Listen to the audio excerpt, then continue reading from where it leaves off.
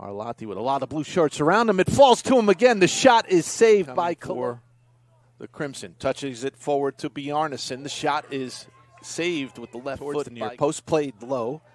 Vecti with a chance, and then a second shot. Harvard has three themselves. Shot from distance is saved by. You can see it can cause some difficulty. Now the corner comes towards the near post, punched out by. With a switch to Gutierrez. One-on-one with Falco. Gutierrez cuts it inside, slips it into Teato, and it's tackled away from him. Vecti with the cross towards the far post. Cross again comes in. Collodi this time will catch it. No, the Harvard we've seen today is the Harvard most people expected to see all season long up to this point, but they are getting right. Towards the far post, headed towards the goal by White, but easily to Collodi.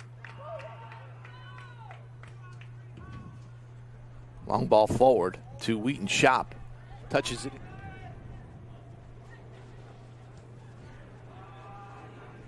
Coloni with a chip. Now you just need to get into the top four. Top half of the league makes the playoffs. As Columbia goes forward.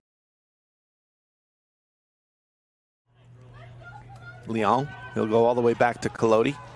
Arlotti challenges Collodi to try to manage the rest of this game out. Final 10 minutes here with the 2-goal lead on the road.